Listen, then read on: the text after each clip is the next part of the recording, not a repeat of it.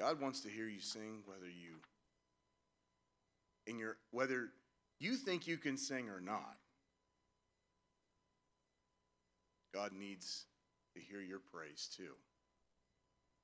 Whether it be through song, maybe it's through humming, maybe it's through whistling, maybe it's just off key, and that's okay too. Maybe it's through shower water. You always do your best singing in the shower. If you can, take your big books. Turn to page number 310. Page number 310. Jesus is all the world to me. Page 310. While we take our morning tithes and offerings. Jesus is all the world to me. My life, my joy, my all. He is my strength from day to day. Without him I would fall. When I am sad, to him I go. No other one can cheer me so. And when I am sad, he makes me glad. He's my friend. Jesus is all the world to me, my friend in trial sore. I go to him for blessings, and he gives them more and more. He sends the sunshine and the rain, and he sends the harvest, fruit and grain, and sunshine and rain, harvest of grain. He's my friend. Last verse if you can. Jesus is all the world to me. I want no better friend. And I trust him now. I'll trust him when life's fleeting days shall end. Beautiful life with such a friend, and beautiful life that has no end. Eternal life, eternal joy. He's my friend. Amen. Let's pray for Brother Adam as he comes. I'll tell you, I honestly believe in giving flowers when you can give them today. And Brother Adam and Sister Jess, they've recently married, but they had started with one child, and then through circumstance, he now has 4. But I'll tell you what, his spirit shines through. Through all of that and life's difficulty, I just appreciate both of them. Let's pray for him as he comes.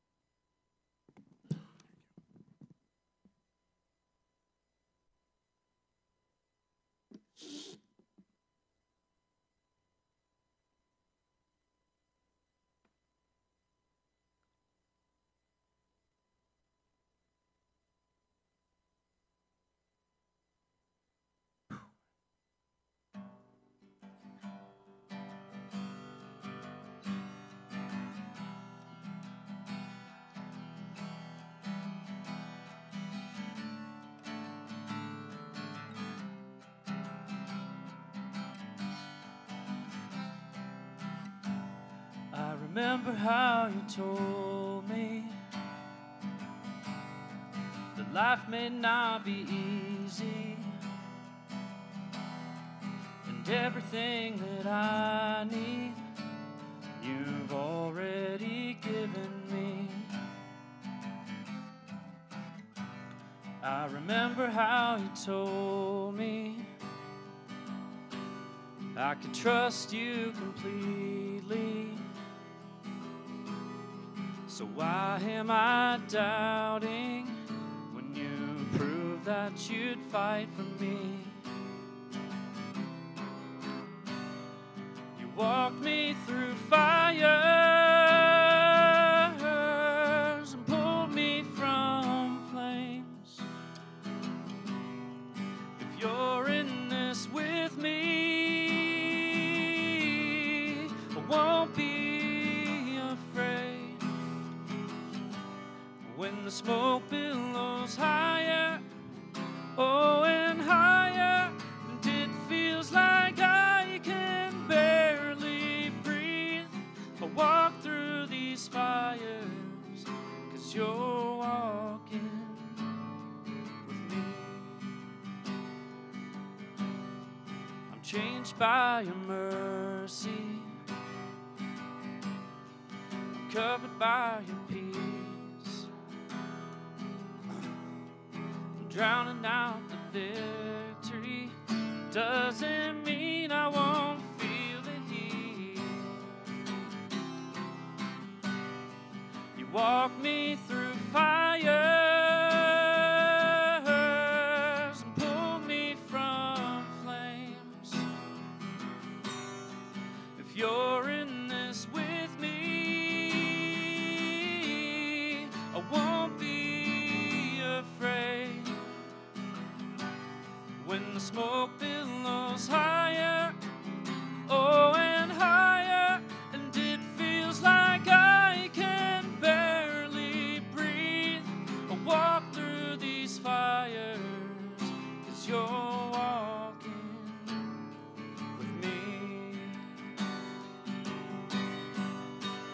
I can face anything, 'cause you're here. I can do all things 'cause you strengthen me. I remember how you told me the price of my redemption. Lord, how could I question when you proved that you'd die for me? You walk me through fires, pull me from flames. If you're in this with me, I won't be afraid.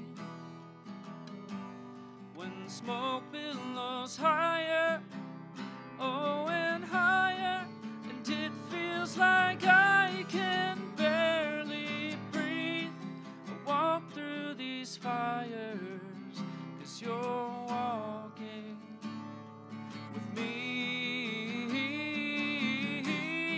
I walk through these fires, 'cause you're walking with me.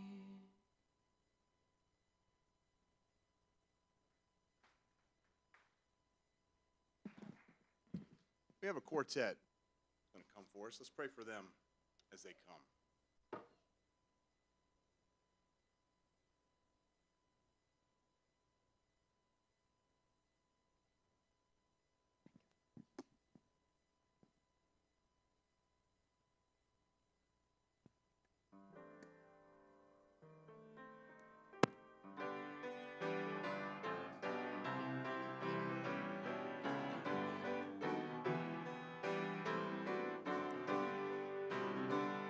Well, I got up this morning and I started my day God's mercy was with me all of the way. His goodness stayed close by to meet all my needs. My Lord is taking good care of me.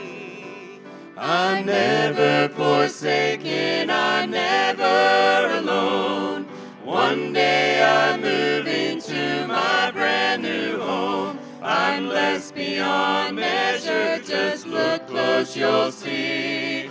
My Lord is taking good care of me.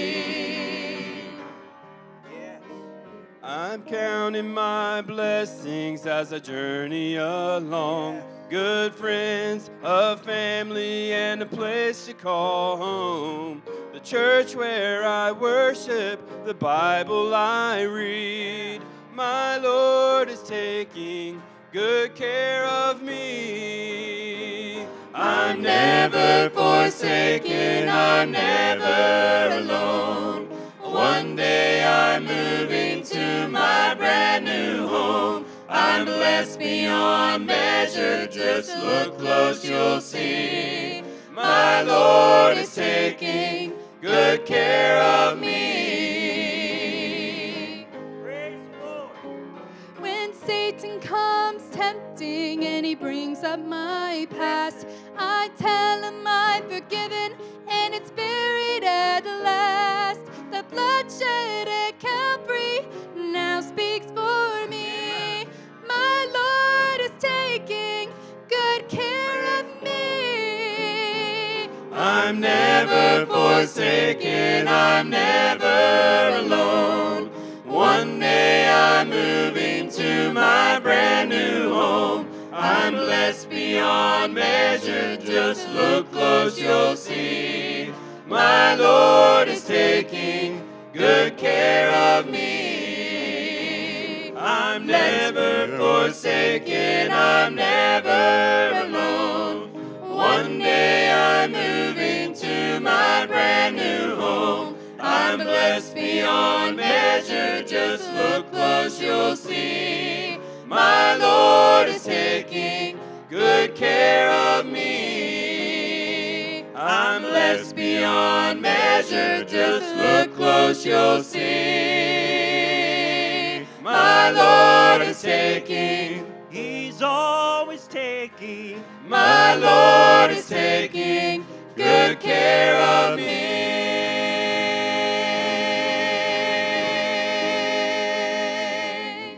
Amen.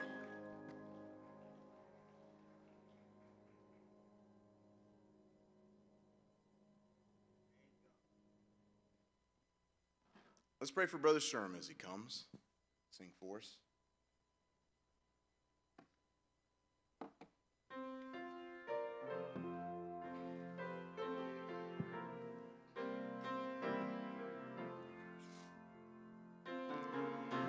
God's grace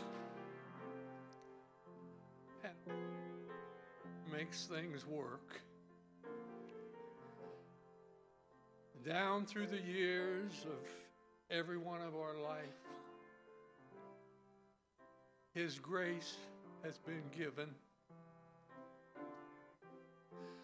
Strength that we don't deserve. Blessings that we can't count.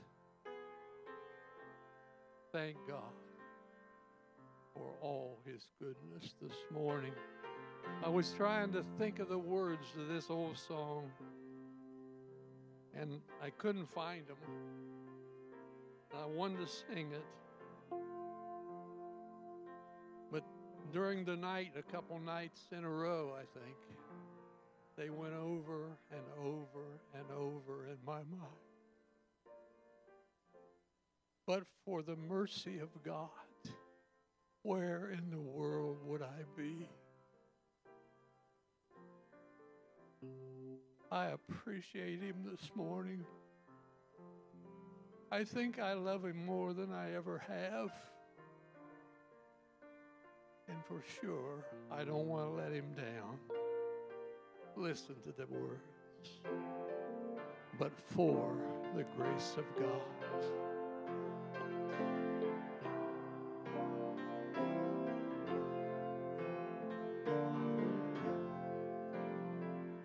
the tramp on the street, homeless and weak, could be me, but for the grace of God, the steel of my soul may have weakened and bent had I traveled the road he has trod. Oh, merciful Father, oh, merciful God, thy hands have spared me these things. May my heart be of them like a child when he finds a bird with a broken wing. Dear Lord, make me strong, not to boast of my strength, but to lend it to the weak and downtrodden. May I always remember things dear to my soul, are mine to hold only by the grace of God. The flower-strewn grave of a soldier who died could be mine, but for the grace of God. And I'm sorry. Yes. I'm going to start that verse over. The flower-strewn grave of a soldier who died could be mine, but for the grace of God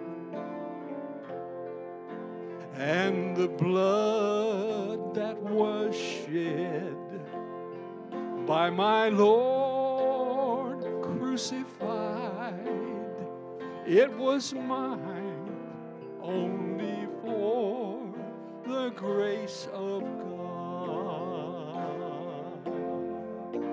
Oh, merciful Father, oh, merciful God, thy hand have spared me these things. May my heart have compassion like a child when he finds a bird with a broken wing. Dear Lord, make me strong, not to boast of my strength, but to lend it to the weak and downtrodden. May I always remember things dear to my heart, are mine to hold only by the grace of God.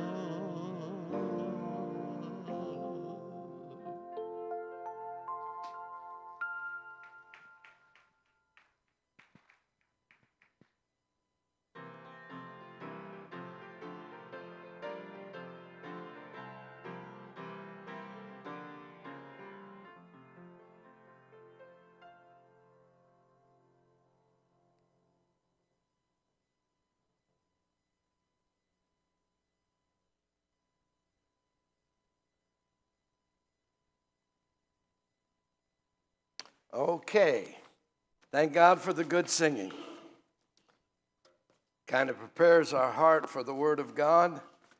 And thank God for meaningful songs that have a little weight and a lot of spirituality to them. Thank God for them. All right, if you have your Bible, turn to Deuteronomy chapter 7.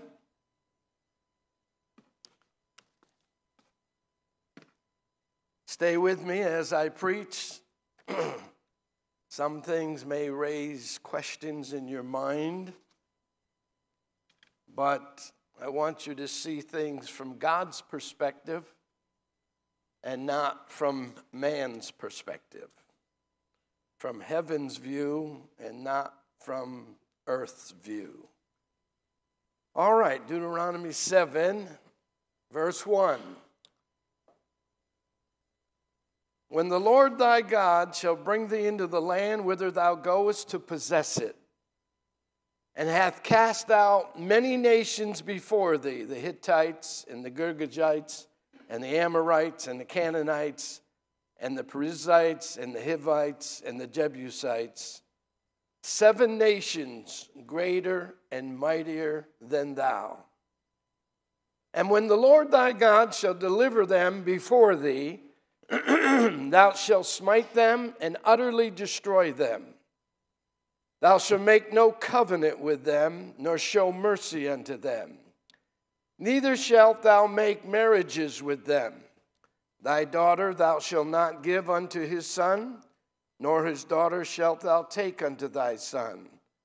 For they will turn away thy son from following me, and they may serve other gods. So will the anger of the Lord be kindled against you, and destroy thee suddenly. But thus shall ye deal with them. Ye shall destroy their altars, and break down their images, and cut down their groves, and burn their graven images with fire. For thou art a holy people unto the Lord thy God. The Lord thy God hath chosen thee to be a special people unto himself, and above all people that are upon the face of the earth. The Lord did not set his love upon you, nor choose you because you were more in number than any people, for ye were the fewest of all people. But because the Lord loved you, and because he would keep the oath which he had sworn unto your fathers, hath the Lord brought you out with a mighty hand, and redeemed you out of a house of bondmen from the hand of Pharaoh, king of Egypt. Know therefore that the Lord thy God, he is God, the faithful God, which keepeth covenant and mercy with them that love him, and keep his commandments to 1,000 generations. Hold on here. From the book of Exodus to the book of Joshua, we see the birth of Moses, his rise to power and authority in Egypt, his call to God to deliver God's people from Egyptian bondage, and then we see the crossing of the Red Sea, and God's intent to cross over Jordan and bring them into the promised land of milk and honey. But they rebelled and rose up against God. They rose up against God's authority and were sentenced to 40 years in the wilderness, in which hundreds of thousands died in that wilderness and never had entered into the land flowing with milk and honey. God challenged that first generation that came out of Egypt to be his special people. He was looking for a people that would be holy. Here they were, 430 years in Egyptian bondage. God miraculously delivered them, brought them out, and he was looking for a generation of people who would be holy and who would obey him and who would serve him. And he promised them blessings if they obeyed, and curses if they disobeyed. And because they didn't obey God, you all know the story. They died in the wilderness. And the point is this: it is up to each new generation to decide whether or not they are going to live for God or live for themselves. We've got generations now alive right now in this country, 3 or 4 or 5. But it's up to each generation. And more importantly, it boils down, it's up to every individual to decide whether or not you're going to serve God or you're going to serve Baal. Whether you're going to live for God or live for the world. Whether you're going to live holy or live unholy. The choice is yours. The choice is mine. And that's why when we stand before God, we won't be standing with our parents or our grandparents. We will all be standing alone and have to give an individual account of how we lived in this world. So it's up to you. It's up to every generation. You can live like you want to live. You can do whatever you want to do. You can use freedom as an excuse to live like animals. But you're going to stand before God. Every human being that ever lived is going to stand for God and give an account of the deeds that were done in his body. What you doing with your body, generations? What are you trying to change in your bodies? God made us male and female. Period. End of the subject. You're either a male or a female. Leave your body alone. We're all going to answer to God. And it's time for the pulpits in America to wake up and start cutting the Word of God straight.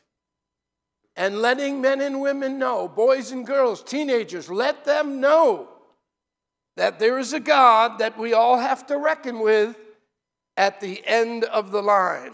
And just like the children of Israel, we face in the land of America good or evil, blessing or curses. And just like Israel, our Canaanite neighbors today will try to pull us down. Also, they face the world, the flesh, and the devil. And now, today, in New Testament, we face the world, the flesh, and the devil. Question: which kind of a generation are we going to be? What kind of a man, what kind of a woman, what kind of a boy, what kind of a girl are you going to be? You going to be good or are you going to be evil? You going to be right or are you going to be wrong? It used to be when we heard about very evil people who raped and killed several women and serial killers, or those who abuse and murder children, a lot of states enforced the death penalty. I was talking to a man this week, and we were talking about all the children that are being massacred in our schools and in our streets and by drugs. 100,000 young people and young adults. Families are being destroyed. Children are dying. Drugs by the millions and billions of dollars are coming into America like sewer lines. And people are dying everywhere. And one administration is aiding and abetting it, and the other generation is trying to stop it. Which side are you going to be on? You and I have to make up our minds, and I'm going to tell you why. Because Jesus is at the door. He's going to return. sooner or later, but he's going to return. And when he does, instantly, it's going to be over. And every man and woman, every politician, every preacher, every priest, every pope has to stand before God and give an account.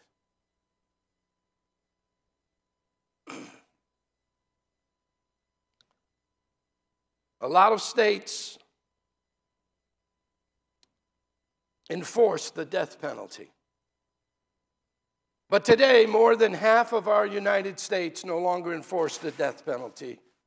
Or if a criminal is convinced of an evil crime, it may take the state many years before the death penalty is enforced, or the criminal will die in prison.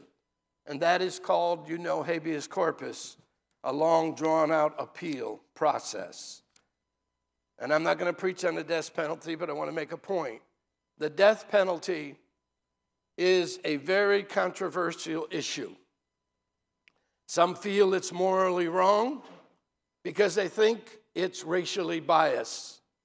Others feel keeping prisoners on death row for years has adverse effect upon their mental condition. Very few countries in the world have legalized the death penalty. Governor Gavin Newsom announced a moratorium on executions in California, affecting 737 inmates on death row. A moratorium is, a legal authorization to prohibit an execution. One prison official answering objections to death by hanging said this: "He will be rendered unconscious in 1 second. He will be dead in 17 seconds. And when he meets his God, he will have a lot to answer for." I started to tell you that conversation I had with that individual. He looked at me, and I said, look at all these. Our nations, our cities, men are killing men. People are killing right and left in our streets. Babies, innocent babies are being killed. Thousands and thousands of people. And babies that are being aborted. Murder all over the place. And this gentleman said to me, if I were the president, I'd bring back public hanging. It's just an opinion, folks. Don't look at me funny. Because you got an opinion and I got an opinion. And thank God we've got the freedom to voice our opinion.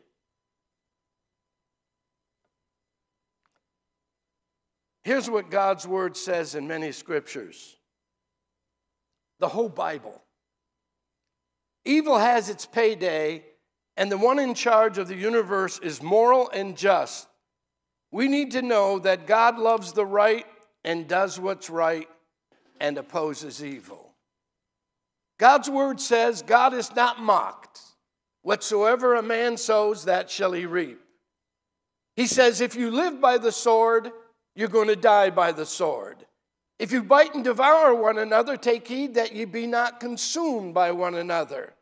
He that committeth sin shall not prosper. Here's what is challenging to our faith. Here's where a lot of Christians struggle. The Bible often tells us things about God that make him appear unjust, unfair, and sometimes just plain wrong to our way of thinking today. We read to you verse 2 of our text. I want to show you how God dealt with evil in the Old Testament. You may think he was wrong, but I assure you, God knows what he's doing. And hopefully I'll be able to prove that to you. But verse 2 says, and when the Lord thy God shall deliver them before thee, thou shalt smite them and utterly destroy them. Thou shalt make no covenant with them, nor show mercy on them. There were some generations that God utterly eradicated because behind that eradication was the mercy and the love of God. He was trying to keep a malignancy from spreading from country to country, from nation to nation, from city to city, from home to home. He was trying to stop the bloodshed. Behind what we see in the Old Testament, if we don't understand the Bible, we're going to come away with the wrong impressions. Look at Exodus 23:23. I just want to read a couple things to sort of familiarize you with what's going on in the Old Testament. Exodus 23:23. For my angel shall go before thee, and bring thee unto the Amorites and the Hittites. This is when they cross over and go into the promised land. And the angel shall go before thee, and bring thee in unto the Amorites and the Hittites and the Perizzites and the Canaanites and the Hivites and the Jebusites, and I will cut them off. Thou shalt not bow down to their gods, nor serve them, nor do after their works, but thou shalt utterly overthrow them and quite break down their images. And ye shall serve the Lord your God, and he shall bless thy bread and thy water, and I will take sickness away from the midst of thee. You know why a lot of people are sick today? Millions and millions of people are sick. It's partly because of the stress and the fear and the worry that people are dealing with because of all the wickedness that's around us. We wouldn't be as sick a nation today if we obeyed God. You would have a whole lot less trouble physically in your life. But mark my words, according to the authority of God's word, God knows what he's doing. And I'm going to prove it to you. Look at Joshua 11. Just let me give you a couple verses just so you can get a feel for things. Joshua 11. All right, Joshua 11. And let's look at verse 12. Let's read it, just a few verses. And all the cities of those kings and all the kings of them did Joshua take, talking about the kings that are in the Canaanite, the promised land, and smote them with the edge of the sword, and he utterly destroyed them as Moses, the servant of the Lord, commanded. But as for the cities that stood still in their strength, Israel burned none of them. You don't raise up against God, God will show mercy on you. But if you continue your wickedness and your evil ways, there will be consequences. Consequences more difficult and more heavy than anybody wants to deal with. And all the spoil of these cities and the cattle the children of Israel took for a prey unto themselves. But every man they smote with the edge of the sword until they had destroyed them, neither left they any to breathe. As the Lord commanded Moses his servant, so did Moses command Joshua, so did Joshua. He left nothing undone, all that the Lord commanded. In Deuteronomy, you don't need to turn there, 12, verse 31, it says, they even burned their children in the fires of their gods. Parents whose hearts become so hard and so wicked and so calloused and so bound by the devil, threw their children by the thousands into the fire, trying to get some appeasement from a God who was not even there, a God that couldn't deliver them.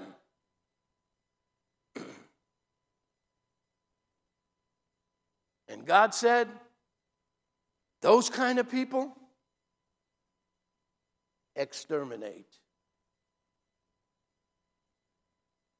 I know what you're thinking.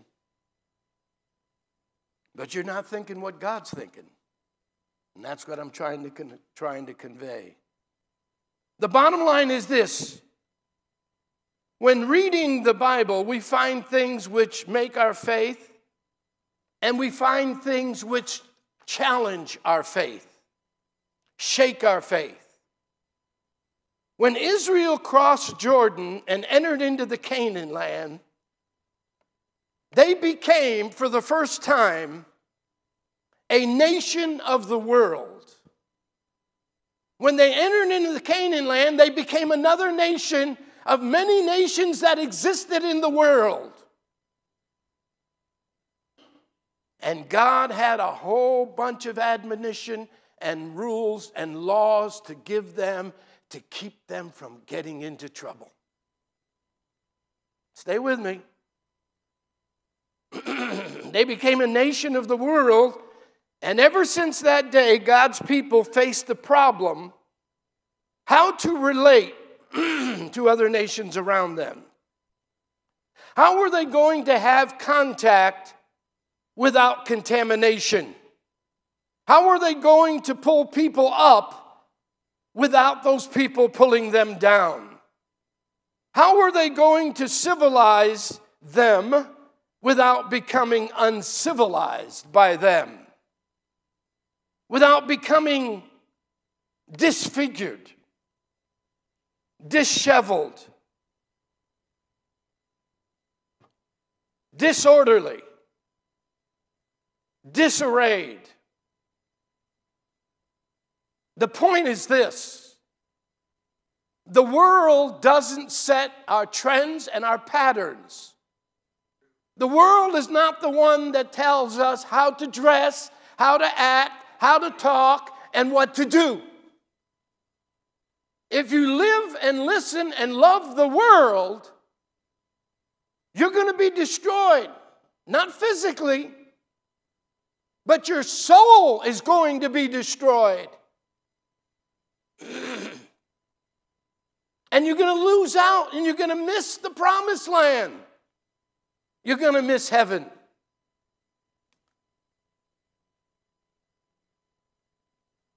The rock and the rap of today is filled with profanity and vulgarity.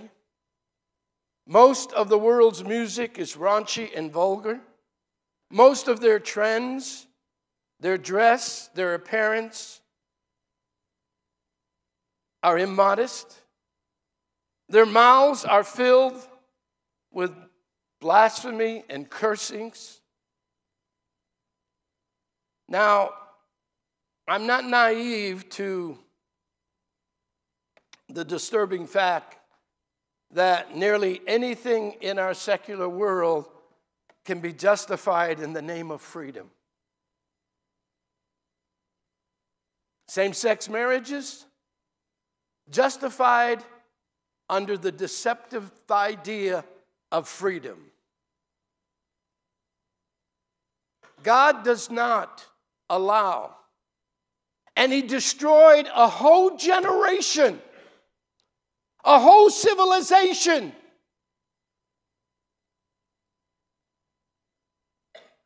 who got perverted. God is nobody to play with. Under the idea of freedom,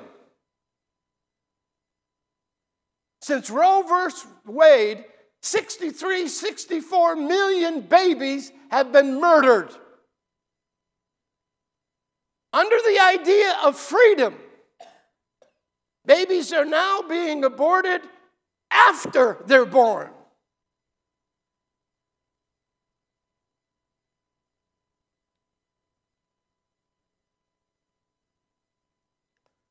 And now, with all the gender scramble,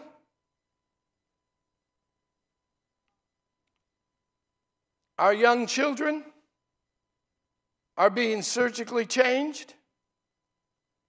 their reproductive parts when they're not even old enough to understand the evil that's really behind adult incentives.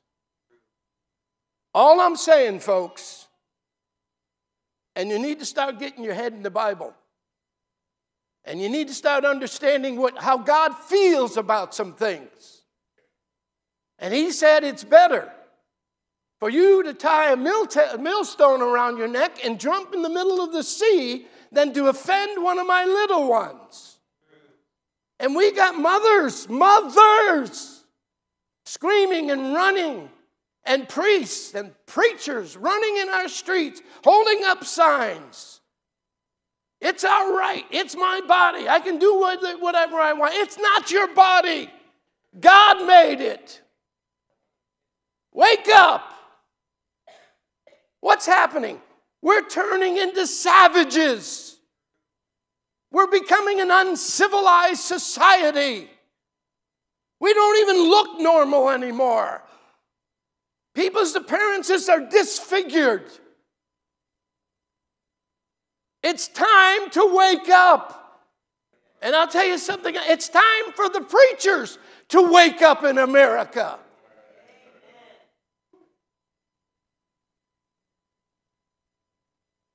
And it's time for the politicians, 90% of them, to get saved.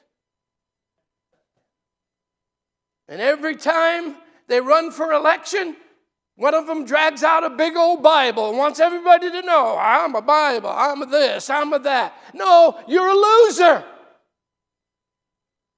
Because politics and the filthiness of politics are more important than the souls. If you loved young people, you'd close the borders and stop the slaughter. If you love life, you'd make abortion illegal and stop the slaughter.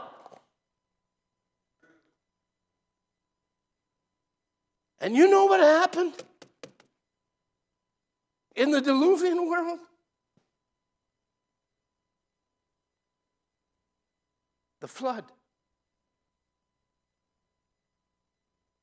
The flood came. You know why? It repented God that he even created man. And it came up before him as a stench in his nostril. And he said every imagination of the heart was evil continually. The generation had passed the point of no return. And then, in the plains of Sodom and Gomorrah, they passed the point of no return. And that civilization was so corrupt, God utterly destroyed them. I know you still have questions, and that's good. Give me a chance to answer them.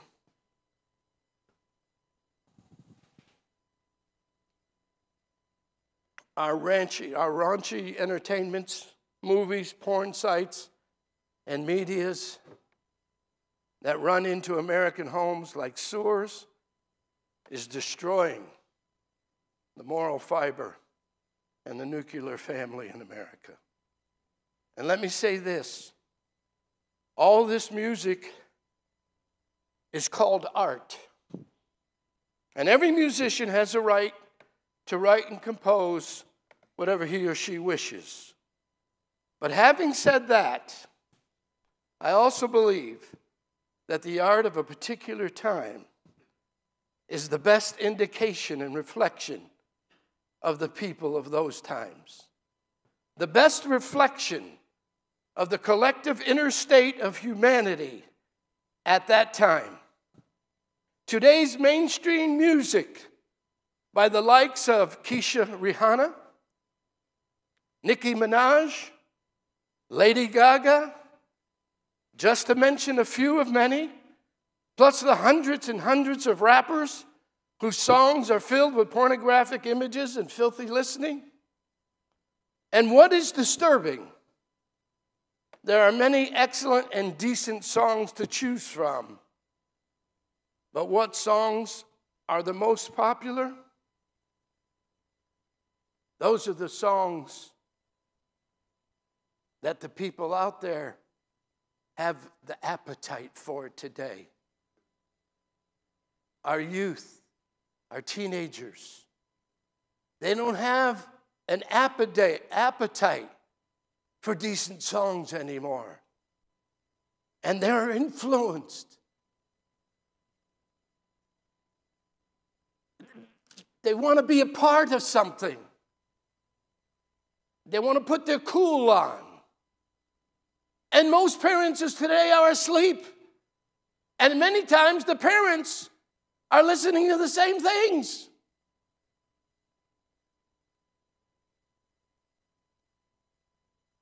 The most popular today for our younger generations and young youth and even beyond are the raw vulgarity songs, and they influence our youth. Where are their mothers? Where are their fathers? Where are their pastors? Where are their bishops? Where are their priests?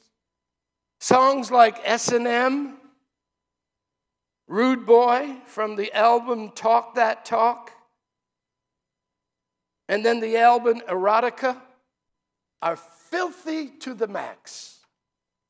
It's sickening to see such creative, challenged writers using such foul and filthy lyrics to give their weak songs the added punch they need to sell. Sex sells. Everybody knows that. Whether it's toothpaste, whether it's automobiles, sex is in there because it sells. Sex sells. But let me remind you that sin destroys both body, mind, and soul in hell. The videos out there are even filthier yet. And all this filth is normalized with an 8th grader singing, "Sticks and stones may break my bones, but whips and chains excite me." And millions and millions and millions of our children and young adults are having their innocence violated and their hearts and their lives destroyed. What are we going to do about it? What are we going to do about it?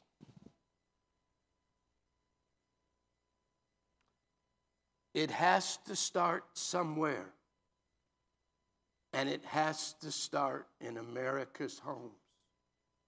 And it has to start in America's churches. Something is not right with how things are going today. That is quite obvious. And this I know, based on the authority of the Word of God, this kind of evil is going to be visited just like it was in Noah's day and just like it was in Abraham's day. What we're seeing and what we're entering into this country is so despicable, so wicked, so evil, so heinous, that something is going to give. Just as it did in the Old Testament. And the Old Testament is a type and a shadow of things to come. It took all kinds of thousands of sacrifices of animals to appease God and to make the people clear before God. But now in this day and age, it took just one sacrifice. The Lamb of God took away the sin of the whole world. And now Jesus Christ is our Savior. And He's the one who's going to make the difference. And parents who see signs of the kind of behavior need to sit their children down immediately and read Deuteronomy 6:6 to their children. When you lay down, talk to the children. When you get up in the morning, talk to the children. Tell them about God and His laws. And when you go out, then hang the thing between your eyes and talk to them about God. We're talking about. Get into their head, get into their brain, and tell them there are consequences for people who don't obey God.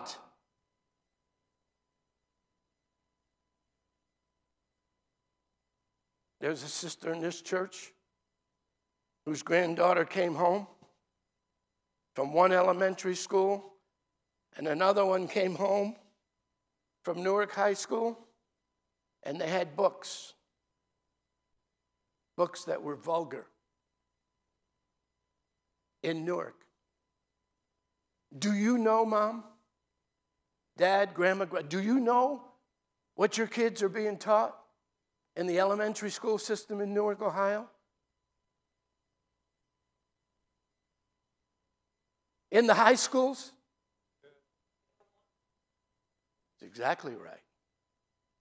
And they put it under another name. And the whole time your children are being stolen right under your nose. I know these things are hard to preach on a Sunday morning. I know that.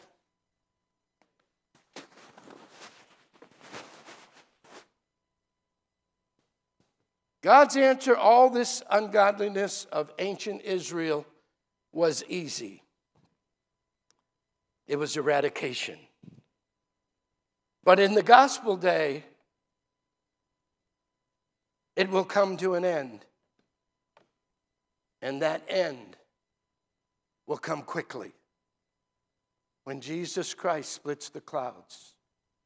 He's not going to do anything on this earth because there's going to be no earth here. The elements are going to melt with fervent heat. The earth is going to burn. And in a moment's time, in a blink of an eye, all that are in their graves are going to come forth.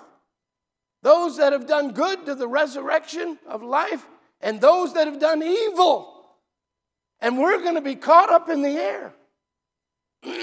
You talk about a ride. You're going to have the ride of your life. Ain't no carnival. Ain't no roller coaster that's going to even come close. And we're going to rise to either one place or the other. I told the people, we're in the seventh seal age of the gospel. We're in what's called the Laodicean. It's a lukewarm condition. It's an apathetic condition. Every man, woman, child was put to death. And for some, this poses no problem. And yet for others, it does. God is God, and He can do whatever He wants to do. Others can disagree. It's up to them. One commentator offered Psalms 136 to people. I mentioned this Wednesday, but I had the wrong verse, the wrong chapter. Who questioned God. He said, the slaughter of the Canaanites illustrated the everlasting mercy of Jehovah. Let us remember this and fling to the wind all our silly reasonings and ignorant arguments. All 26 verses of Psalm 36, from the creation to the end, talks about how God's mercy endureth forever. And keep in mind that God was the one who commanded that evil nations be destroyed. Some want to believe that Moses and Israel only thought that, but that's not so. God destroyed the antediluvians, the flood, and God destroyed those in Sodom and Gomorrah. The commands to exterminate evil were given by God, and they're all over the Word of God. People use their reason and sense of fairness to attack the validity of the Bible. One lady told a theologian she did not believe in hell. She said there was no way a merciful God would let anyone stay in hell forever. The theologian said, do you believe in heaven? And the woman said, of course I do. Then he said, Madam, You have no more right to believe in heaven than to believe in hell. For the Bible teaches both. If I throw one out, I'd have to throw the Bible out also. Because it also teaches there's an eternal place called heaven. I'm sure some of these harsh things in the Bible upset us. It's not a sin to have questions. You remember when God was going to destroy Sodom? He said, shall I tell my friend Abraham? So God told Abraham, said, Abraham, I'm going to destroy Sodom and Gomorrah, utterly destroy them. Abraham protested. He said, God, wait a minute. How can you call yourself a just God and destroy the good people with the bad people? Abraham said, if I can find 50, if I can find 40, 30, 15, if I can find 5, will you spare the city? There weren't even 5. There's nothing wrong with people protesting and trying to challenge God, but keep in mind while you're trying to reason with God, his thoughts are far above our thoughts as the heavens are from the earth. God knows what he's doing. And it's only the mercy of God that we're not living in the Old Testament way. Christ came. He's a merciful God, a long-suffering God, a patient God. He's waiting for people to come back to him.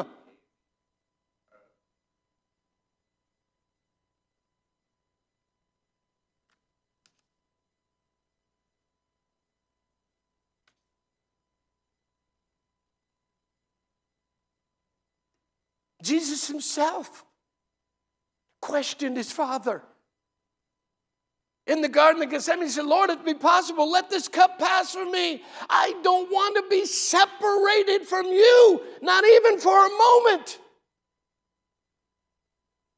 He said, nevertheless, not my will, but thine, O Father, be done. We don't understand a lot of things, church.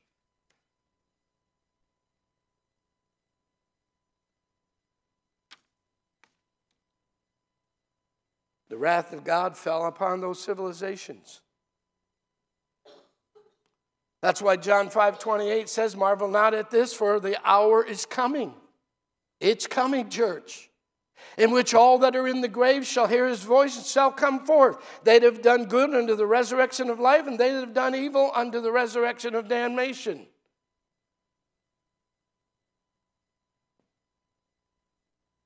Now listen, I know my time's gone. For the good of future generations, God used the nation of Israel as his servants to remove the cancer of the Canaanite nation's evil from off the earth. From God's perspective, the universal slaughter of all the Canaanite nations was a merciful act of protection from hurting other nations of the world. God said, when you go into the promised land, I want you to utterly destroy everything. And the reason God did that is so the rest of the world can live in peace and not with crazy people, with nuclear weapons and terrorists. But that element is not going to be released or removed now, because we're living in a day of mercy. So you got to make up your mind. You going to get in bed with the Canaanites? Or are you going to save your own soul from this untoward generation? Got to make up your mind. Every church, every person in the world got to make up their mind what you're going to do. Let me close.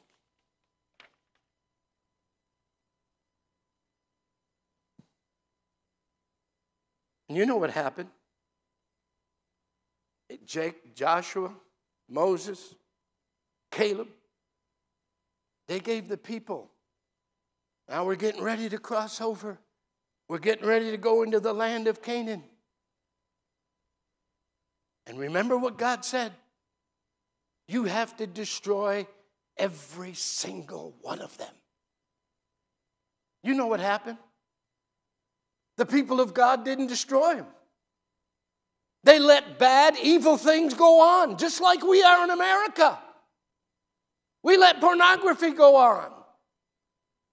Same-sex marriage go on. We let everything rotten to the core go on in America. And it's destroying America. And it's destroying your children and your children and your children. Be not deceived. God has not mocked people.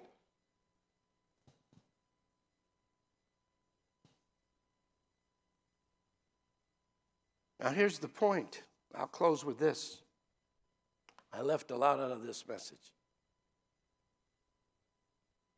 Maybe this illustration will help us understand. Our view from this side of heaven is very limited. We can't even begin to match what God thinks.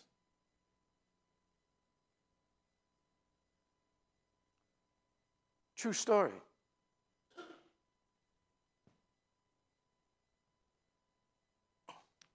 One of the natives became very sick. And a missionary doctor had to do immediate surgery. And so they prepped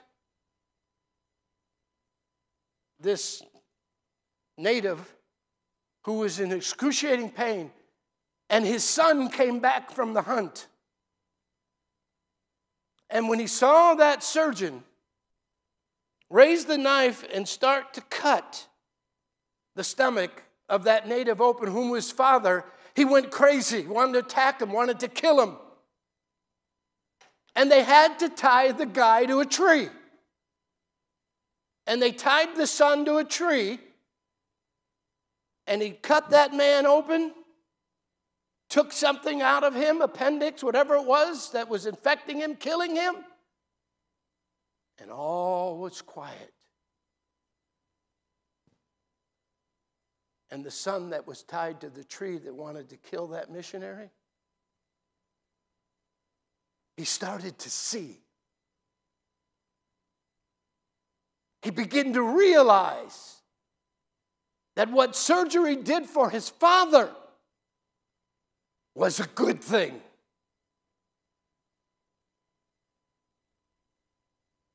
And instead of wanting to kill the doctor,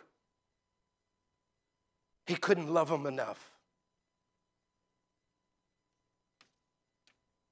We are living in a land full of spiritual Canaanites. Canaanites of all kinds. And there is only one solution: spiritual eradication. We must utterly destroy and remove from our lives anything that is working to destroy our relationship with God. And if you get close enough to God, church, He'll tell you exactly what it is that needs to be removed. He'll tell you pornography's wrong. Drugs are wrong. All this stuff that's going on in America that we thought we'd never see on our shores.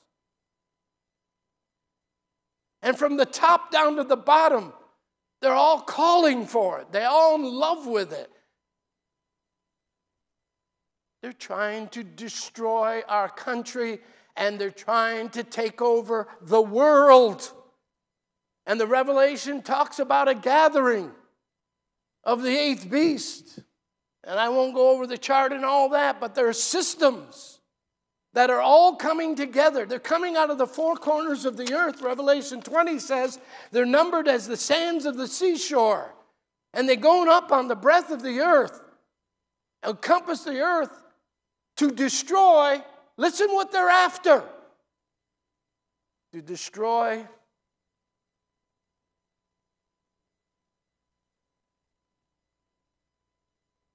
the people of God. They're not after the White House. They're not after the terrorist. They're looking for the beloved city. They're looking for people who are living by the book, who are standing up for what the book says. They're looking for people who are advocating what is right, what is holy, what is righteous. And the first kind of people they're going to come after is me.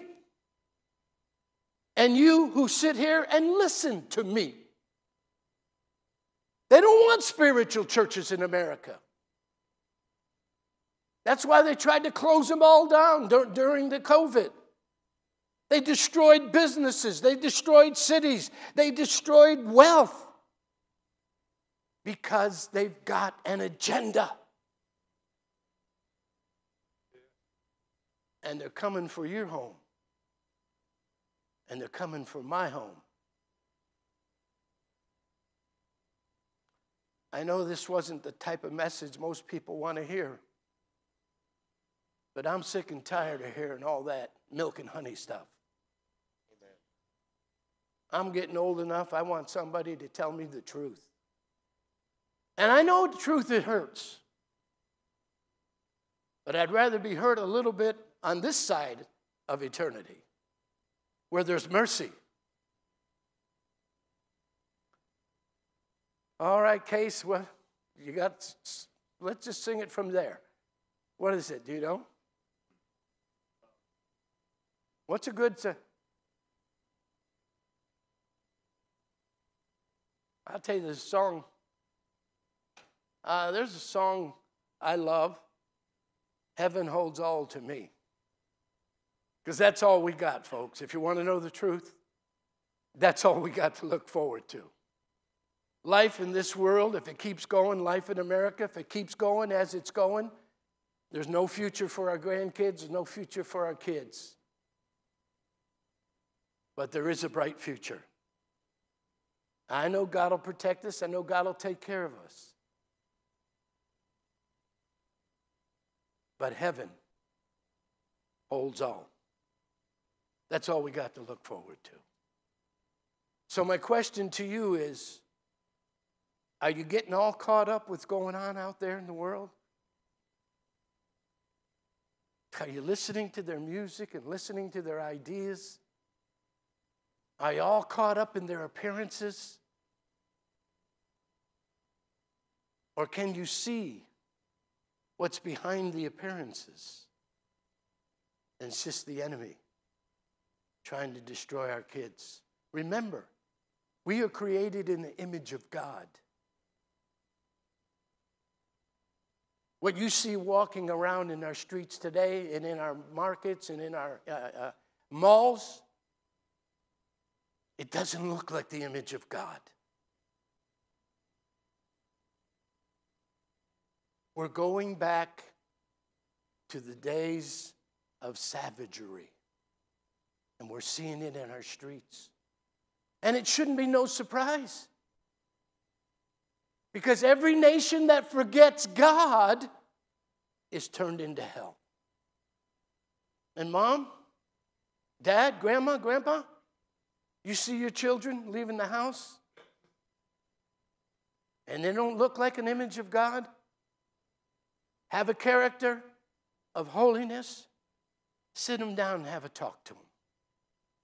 Talk to them from your heart. I know it's hard. I don't have kids. I understand that. But I preach to a whole bunch of kids every Sunday. And I'm a spiritual father. But God help us. Prayer is the only thing going to turn it around. One man with God, sure, is a majority. We don't have to sit back and let them trample us. Stand up. Amen? I preach this way because I love America, and I love God, and I love you. And I have to absorb a lot of opinions and a lot of glares. That's all right. That's part of the package. But when I stand before God, you're not going to be there. And I got to give an account to God of how I lived. Not only in public, but how I lived in the dark. So I'm doing my best to get us to heaven. Case, come on. Let's sing. 486. Would you like to stand? And give it some thought. Whisper something to God in prayer if you have any needs. We're not going to ask anybody to come forward. It's too late. But you can ask God to help you right where you are, and I know God will do it. You've been a great audience. You've been very attentive. I'm sorry for the cough. I don't know where it come from. It just started when I got in the pulpit. Listen to these.